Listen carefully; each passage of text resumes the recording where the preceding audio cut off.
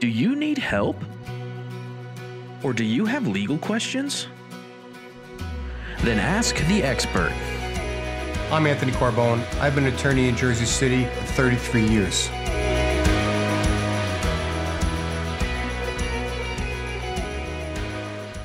An exposure case occurs when a person was injured as a result of usually inhaling or ingesting some type of chemical, carbon monoxide, something that wouldn't ordinarily create an injury, but in this situation did.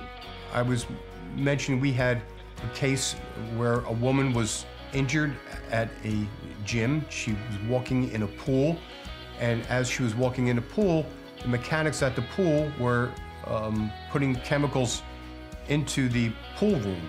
However, the mechanics put the wrong chemicals in the wrong tube, and it caused the tubes to explode, and it caused this poor client of ours to be, as she was walking in the pool, she got completely bathed in chlorine.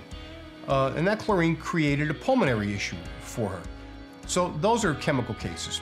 We have another case that we're handling where a client was working at home, because now everybody's working at home remotely, and she didn't realize it, but she actually was knocked out from exposure to carbon monoxide that was determined to be came from men that were in her attic, that were doing work in her attic, that were using certain tools that created this substance to emit, because the machine that they were using wasn't ventilated properly.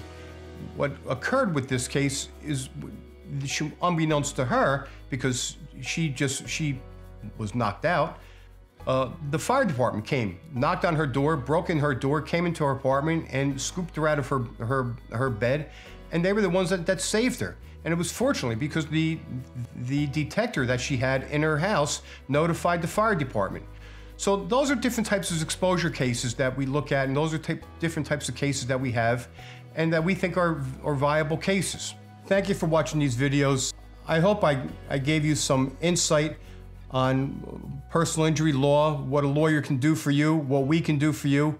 What we want you to know is that we're open and we're here for you to help you with your legal problems. If you need a lawyer, call us. We're here.